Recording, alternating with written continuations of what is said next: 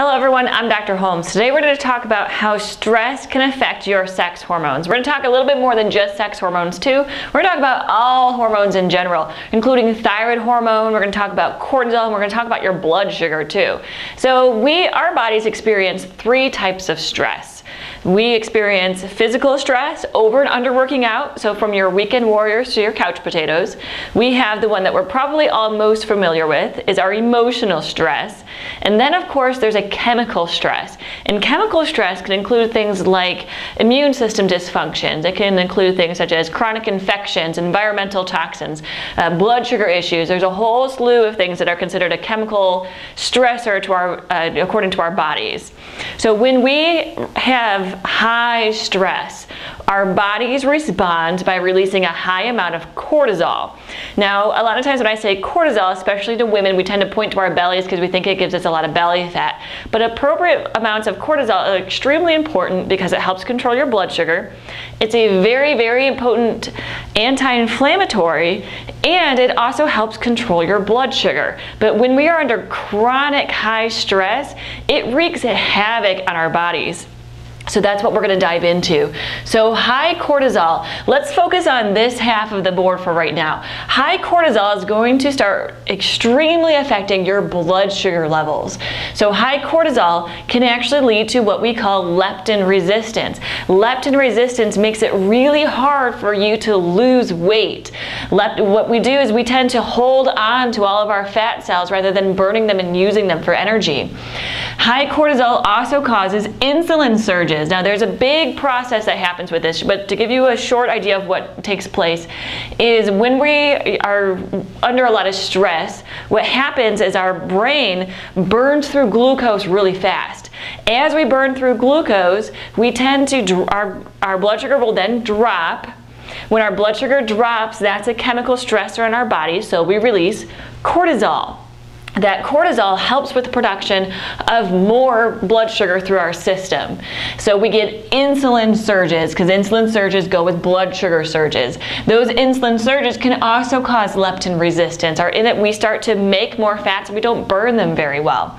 Those insulin surges in women will cause an increase in testosterone. It causes an increase in an enzyme called 1720 lyase, where we can actually, instead of making a high amount of estrogen, we start producing more male sex hormones. We see high testosterone. So it's where we start to see things like polycystic ovarian syndrome.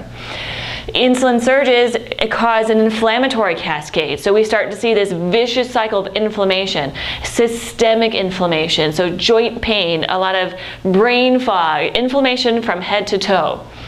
These insulin surges from high cortisol will also cause an increase in blood pressure and an increase in your cholesterol. So you can see these high stress with high cortisol will wreak havoc on your ability to control your blood sugar. Now, high cortisol will also start to affect your immune system. What it does, that high cortisol actually breaks down the gut barrier, and we start to see something we call leaky gut or gut hyperpermeability. It also suppresses the secretion of secretory IgA, a huge immune system, immunoglobulin A, which is used in our gut in order to support our immune system, kill off bacteria, parasites, yeast, and protect us from things that are not supposed to be in our circulation. And we get a loss of immune barriers. Now, if you've watched any of our autoimmune videos where we talk about the autoimmune trilogy, you'll know that the loss of immune barriers is the first step to starting to produce an autoimmune disease, an autoimmune destruction. All right, now this half of the board. High cortisol will start affecting brain function, specifically in our anterior pituitary, and it causes the suppression of LH and FSH, luteinizing hormone and follicular stimulating hormone. Now these are what we women need in order to start producing estrogen and progesterone in order for our cycle to become normalized. So we might start seeing changes in fertility and our cycle. High cortisol, anytime we have a high amount of any type of hormone, those hormones then have to go to the liver to be conjugated or detoxified or made water soluble so we can eliminate them through sweat, through urination, and defecation. If we have a high amount of any hormone, it has to go to the liver to be to be detoxified. If we have too much of this, our liver gets way overloaded and we see liver detox overload. With liver detox overload, we will once again have a hard time losing weight, because when you lose weight, all the toxins from the fats have to go to the liver, and if your liver is already overloaded, it can't handle more.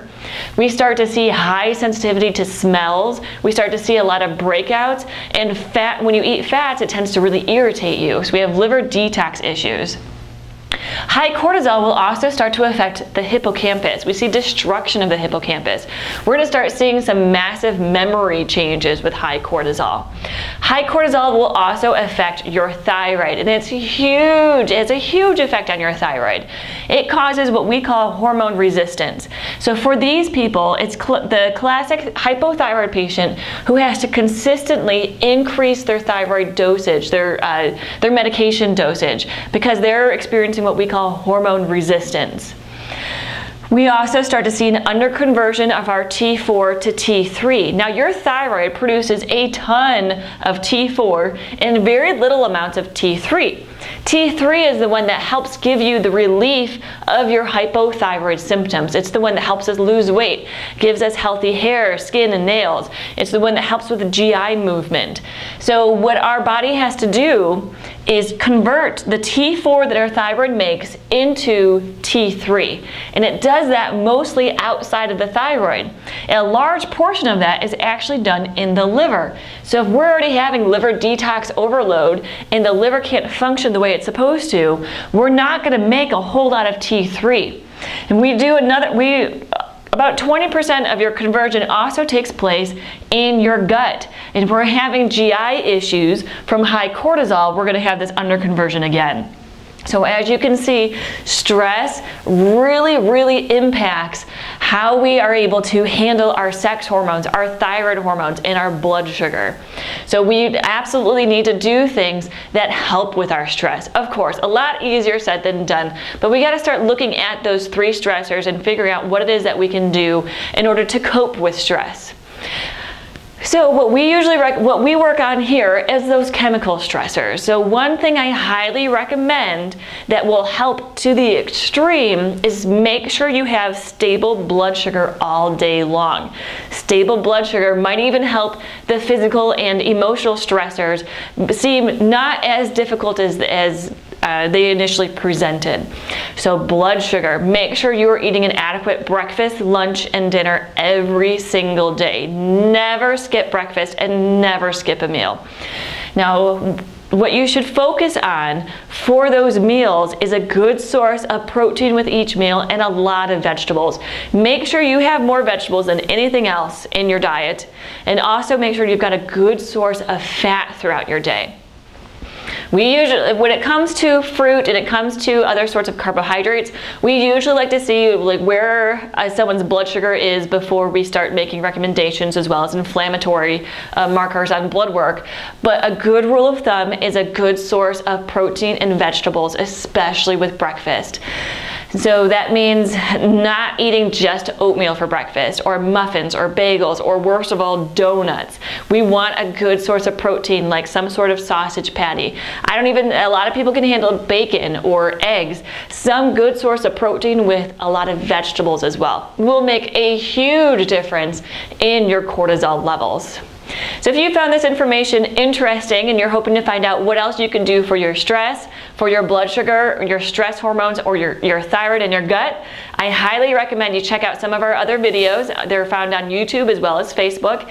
You can also find detailed information on our blog that's found on our website, ibrainandbody.com. Thanks everyone. I hope you found this interesting and have a great day.